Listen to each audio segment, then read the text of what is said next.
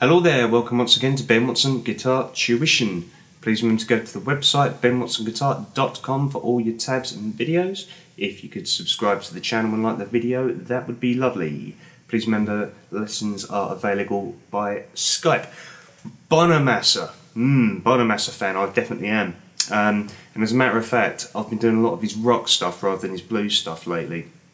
And there's a particular thing that he does, it's really easy to do, that makes him sound a bit more jazzy blues than jazzy rock. It's really easy, and hopefully you won't have to change too much stuff. Now, basically, going to do E minor pentatonic, which everybody does. Bonnamassa uses that all the time. He's a blues hound, of course he would, but he does something quite interesting.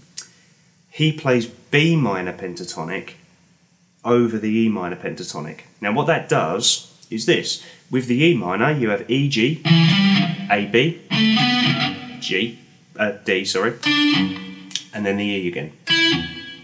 With B minor, you add the B, the F sharp, because you have B, D, E, and then the F sharp. Now, over E minor, the F sharp is a ninth, and it gives you a really nice jazzy sound. So all you have to do is stick that note into your normal pentatonic stuff, and hopefully it should sound like Bonnamassa. I'll give you an example. Here's a very, very typical pentatonic lick. 12th fret of the E, 15 pull off to 12 on the B, 14 on the G, and then back up. Now at this point, often you'd hit the 12, hammer on the 15 and pull off. Typical pentatonic. Lovely. However, if I use the F sharp, which is the 14th fret of the E string, rather than the G, ooh, lovely, get a nice little jazzy sound. And if you want to hit the 15 and pull off to the 14, 12,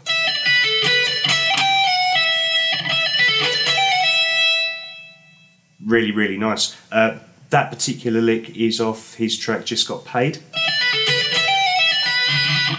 Okay, or you could do something like this.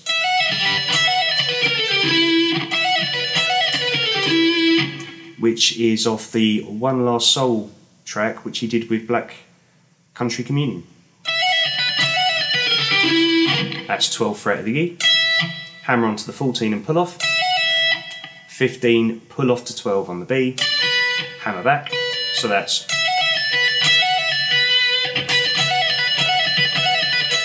lovely. You can get some speed behind that, that's lovely. 15 pull off to 12 on the G, and then just the 14 of the D. Now, if you're thinking, well, how do I do that? That's quite strange. All you have to do is learn the B minor pentatonic position where you would learn the E position. Okay? And that goes 12, 14, 12, 14, 12, 14, 11, 14,